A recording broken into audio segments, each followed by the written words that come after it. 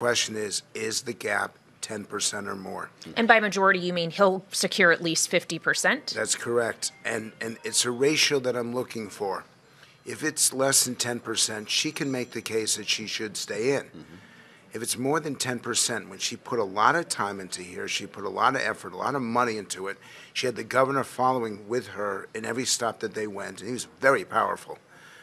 I don't know how you continue a campaign when the next state is South Carolina, her state, and she's losing it by big numbers.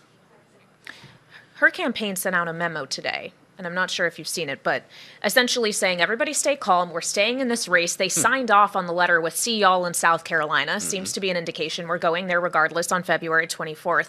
But her campaign manager pointed out in that memo, on Super Tuesday, 11 of the 16 states are open primaries. Is there a world in which she may not do well in South Carolina, but come Super Tuesday, enough Democrats could think Trump has the Republican nomination locked up if I don't do something, and I'll go out and vote for Nikki Haley? Yes, there is, but here's the problem. That world exists here in New Hampshire. And if you can pull it off here in New Hampshire, why should you be able to pull it off in Super Tuesday? That's why the margin is so important. I'm not looking at winners or losers tonight. I believe I know what's going to happen, but the margin is everything. This 60% number in the Suffolk poll is getting a lot of attention. It's the first time that Donald Trump has hit that level. Are those Ron DeSantis voters who are being added to the pile? How does he continue to gain? It's not like he's knocking on doors or doing anything different. Well, he's not knocking on doors. He's simply running these rallies. They get a lot of attention. First, you lose Vivek, and all of his votes go to Trump. Actually, even before that, you lose Chris Christie.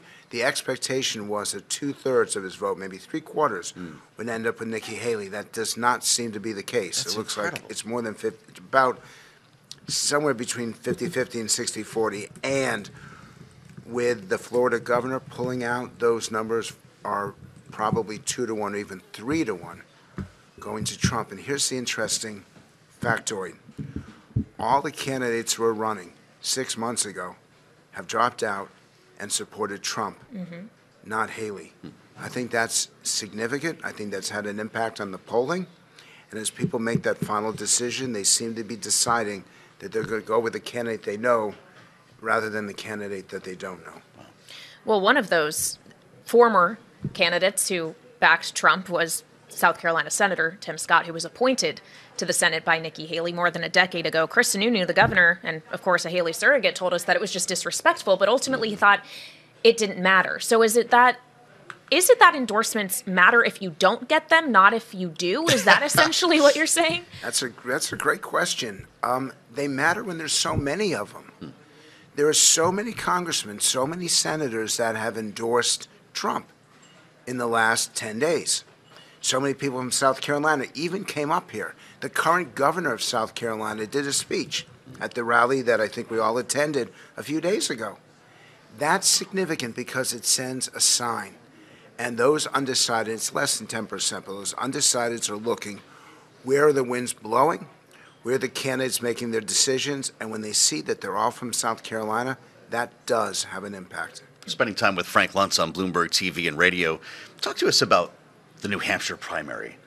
What was such an important part of the process for so many years seems to have been downgraded into, I don't even know what we're calling this now, the lack of attendance that we're seeing, the lack of excitement, the lack of carnival atmosphere, and what appears to be a sense of inevitability in the state that's supposed to bring surprises. So I remember this set. I remember other sets back 4 years ago. You couldn't get into the hotel. Right.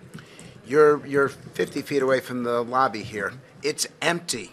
There's no wait to get a table. What's going on? There's no one standing up. There's still candidates walking through. There's still governors, senators. But the intensity isn't there. First, because the Democrats don't really have a primary. I bought a hat that says, "Write in Joe Biden." Nobody wanted to buy it from me. Nobody cares. And on the What, you were trying to arbitrage this thing? How much did you buy the hat for? What were you trying to sell it for? I bought it for $9, tried to sell it for $19, and I failed. Oh, there you go. And by the way, then I don't think Bloomberg's ever going to invite me on because you want people who make money, not people who lose money. And so there's nothing on the Democratic side. And on the Republican side, the feeling is that the decision has been made. And I will tell you this, I've never been to a rally like Donald Trump's here. I had to stand out line for 45 minutes. It was snowing. It was cold as heck. And nobody left that line. They were willing to wait until the end. There were people still lined up that couldn't get into the building. They got turned away, yeah. That's significant. Now, Nikki Haley has big rallies, but nothing like that. And the intensity. Donald Trump spoke for over an hour and a half. Nobody left. Everybody laughed at jokes. Everybody participated. There is a passion to his supporters.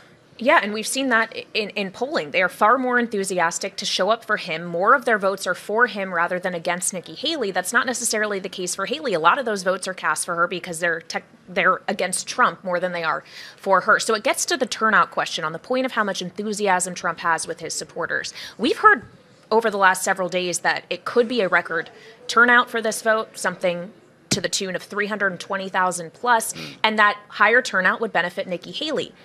Could it actually benefit Trump more if it's his voters that are driving that high turnout? Absolutely. I'm not convinced that this is going to be a record turnout. In fact, I actually believe that it will not be. Doesn't that sound unlikely based on what you just said? Because those who've decided are participating and those who don't have a candidate in this race, because normally there's 4, 5, 6 candidates right now. Now there are only 2. So I think that depresses turnout. But the thing I want to raise with you, because viewers are always trying to look into the future, is that there are a lot of people who do not like Joe Biden, do not like Donald Trump, and if Trump wins by 10 points, tomorrow the conversation's going to be, is there going to be a third-party candidate? Does that third-party candidate have credibility? And will people be looking for an alternative to the two-party system? I think the answer to that is yes.